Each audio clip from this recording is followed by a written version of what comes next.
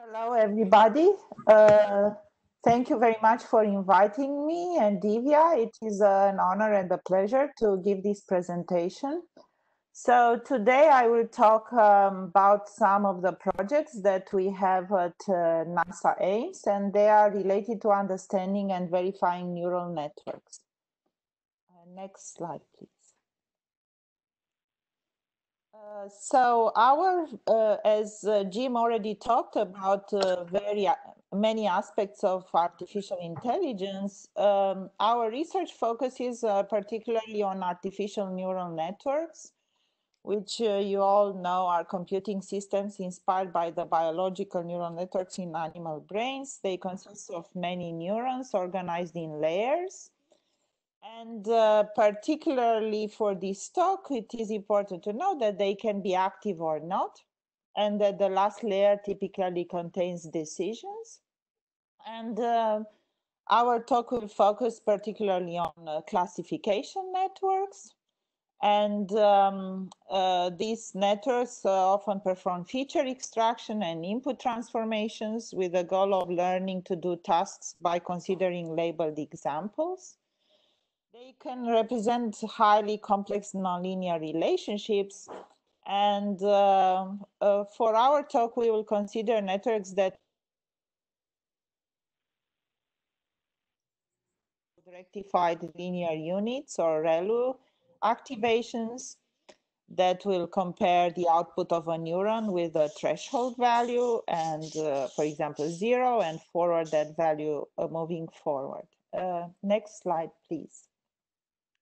So, of course, neural networks have found many applications. They can be used in pattern analysis, image classification, sentiment analysis, speech and audio recognition, but they can also be used and they are increasingly used in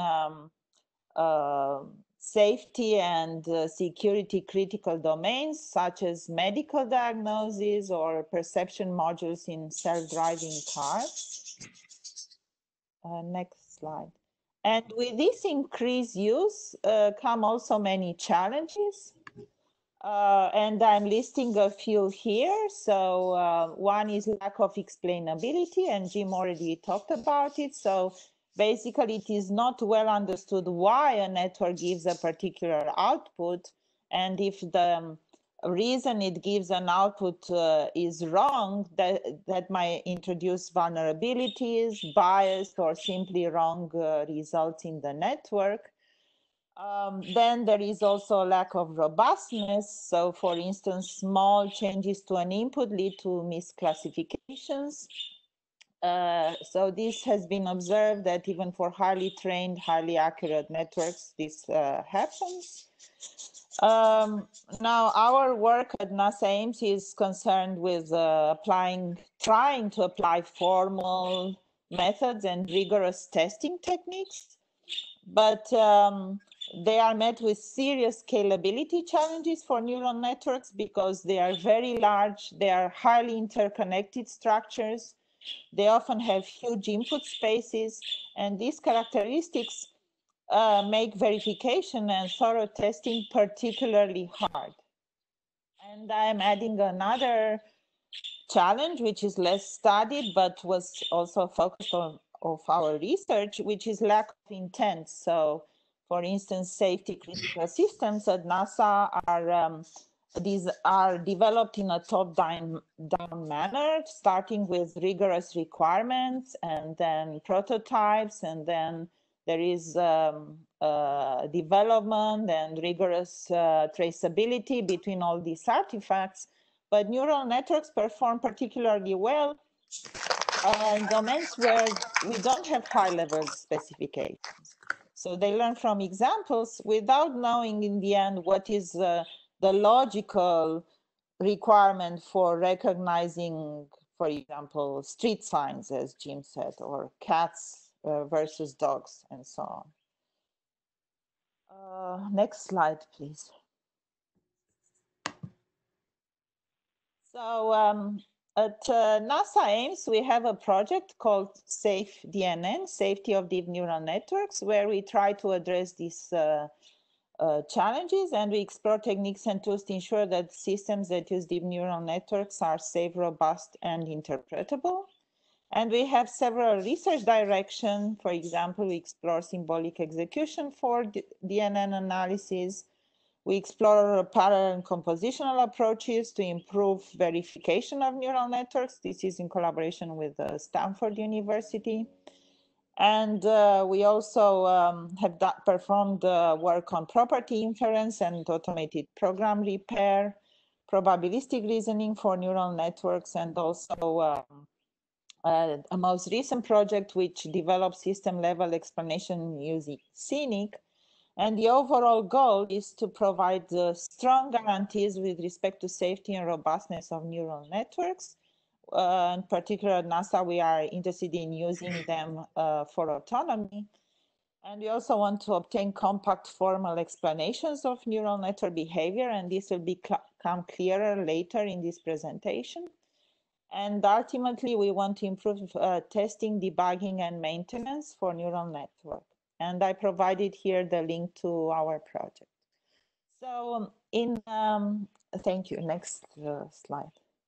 So in this for the rest of the presentation, we will focus on our projects that are related to explainability. So, and in particular, we have a paper that will appear at CVPR, which is a computer vision conference, which is on programmatic and semantic approach to explaining and debugging neural network-based object detectors. And this technique is based partially on another technique that we developed, which is about property inference for deep neural networks. And Divya will explain the details of that technique. So if you go to the next slide, please. So just to give a short summary of our latest results that will go to CVPR, and I think this is also, again, linking well with Jim's presentation. So in this work, we were interested in analyzing a detection module that is used, for instance, in an autonomous car. And this module takes in inputs, images of road images that contain street signs, other cars, obstacles, and so on. And then it outputs a bounding box around those obstacles, and those bounded boxes are used by the controller of the autonomous car to, avoid them, for instance. And then the goal of our work was to try to, the key idea of this work was to try to extract high-level explanations in the form of rules that are understandable to humans that explain the correct behavior and also the misbehavior of the detection module. And of course, the application is that you want to understand when the detection module performs poorly, because otherwise it can lead to accidents and loss of life and other catastrophic events. But also we want to understand the situation where the detection module performs well, to make sure that it uses the expected features in the image. So for example, that its decisions are not because of the particular color of the sky, but indeed because it detected and it correctly placed a bounded box around obstacles. And in this work, we used Scenic, which is a probabilistic language to encode distributions over scenes that describe images that are input to the detection module, and then investigated different techniques to refine these Scenic programs in such a way that the probability of correct detection or incorrect detection increases. So these refined programs then can be analyzed by developers to determine if the decisions are correct, or if they are incorrect, to generate more inputs for retraining and so on. So now I let Divya continue, please.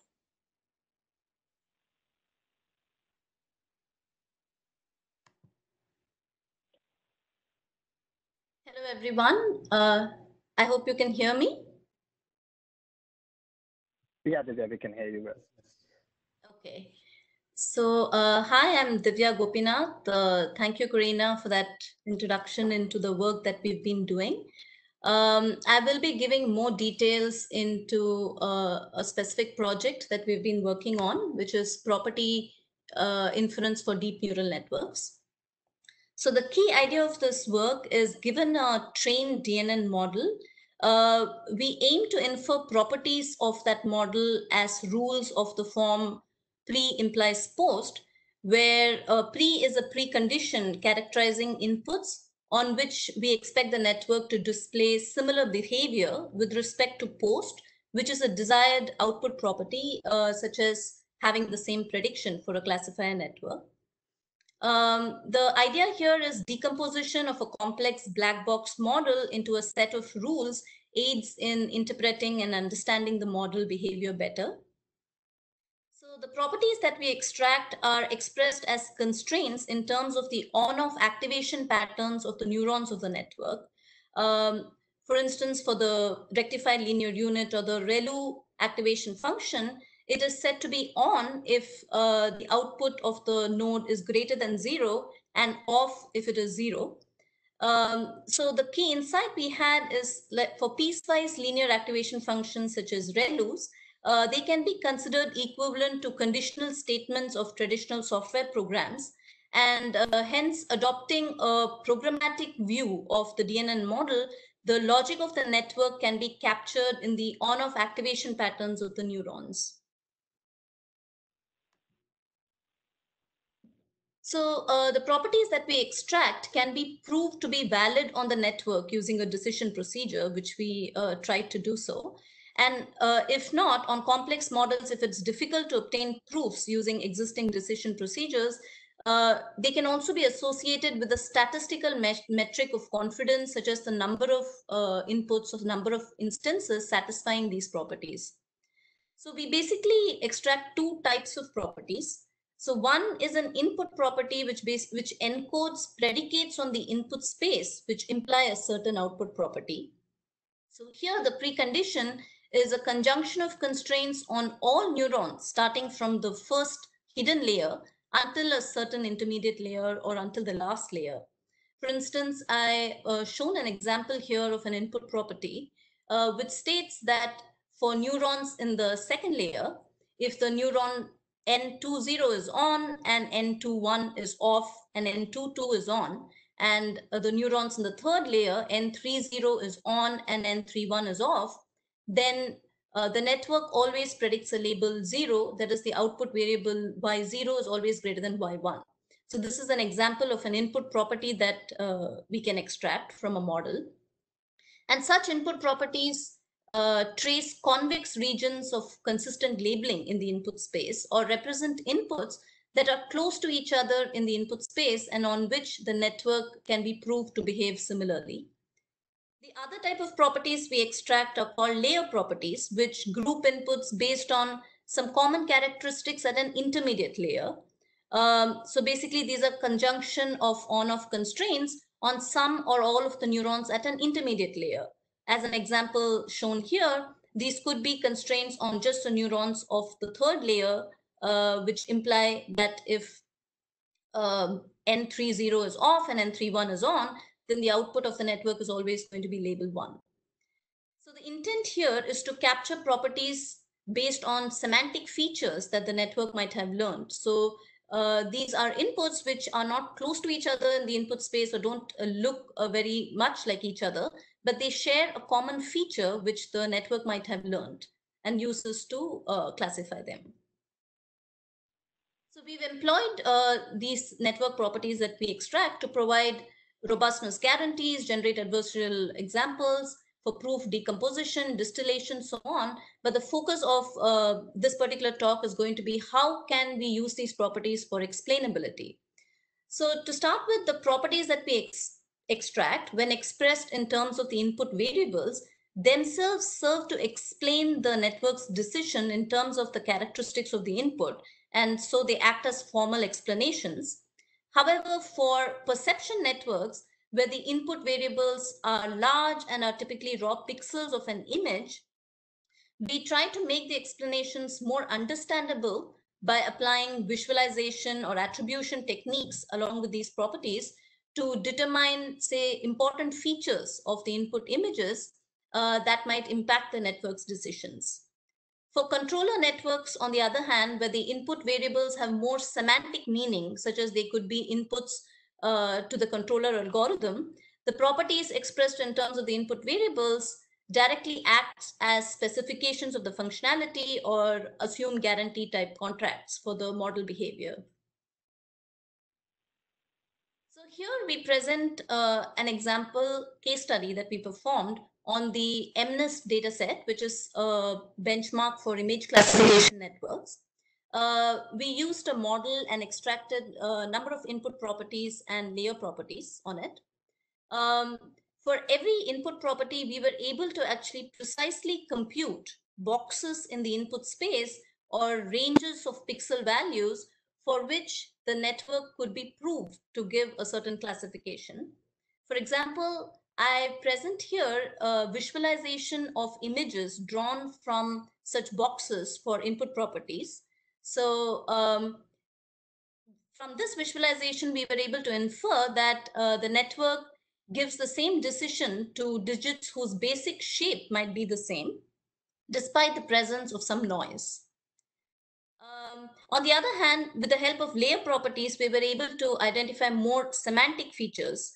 For instance, looking at images from the train set that satisfy the same layer properties, we were able to infer certain features. For instance, if we look at the group of fours which satisfy the same layer property, they might look different from each other as input images, but they all seem to have a certain common feature of the center line extending above the top of the digit, or all of them having a tilt towards the right. Similarly, for the group of zeros at the bottom, they all seem to share a common feature of a thick boundary. So by visually looking at these images, we were able to infer that these are probably features that the network has learned. And the benefit of this is this could probably help us assess the generalizability of the model to new inputs, which may not have been part of the train set. Also, this could help in debugging. For instance, if these were groups of images that were misclassified by the model, then identification of such a common semantic feature could actually point to the reason why these images were misclassified. We also performed a case study on a typical face recognition application on this data set called the labeled faces in the wild, which is again like a benchmark data set for evaluating face recognition networks. And we used a model which was trained using the faces of famous US presidents. And here, when we looked at images of which were satisfying the same layer property, we were able to find that the nose of all these images seems to have been the deciding factor in giving him, in assigning these images as belonging to Powell. Similarly, we found that nose seems to be the most important feature on Bush's face as well, which was determinant in classifying the image as being Bush. So what we speculate is identification of such a feature could also help us recognize or identify vulnerability in the network. For instance, one could imagine that just tampering the nose in an input image could change the classification that is, or the identification that was provided by the network. Moving on to a controller network, we performed a case study on the ACAS-XU application. ACAS-XU has a DNN model acting as a controller for unmanned aircrafts.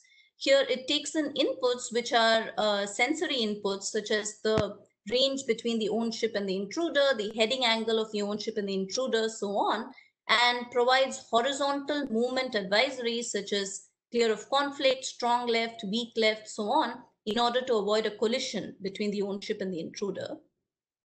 Here, the properties that we extracted acted as specifications of functionality for the model behavior. And here are examples of some of the properties that we extracted for clear of conflict, strong left, and again, clear of conflict. And these were specifications which we actually passed on to the domain experts. They validated that these were novel specifications which were not provided upfront, and they also validated that these were supposed to hold true on the network model.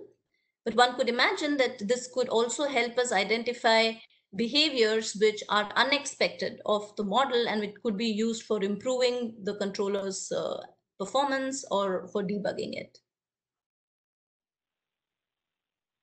So this was a gist of the work that we did in property inference from deep neural networks.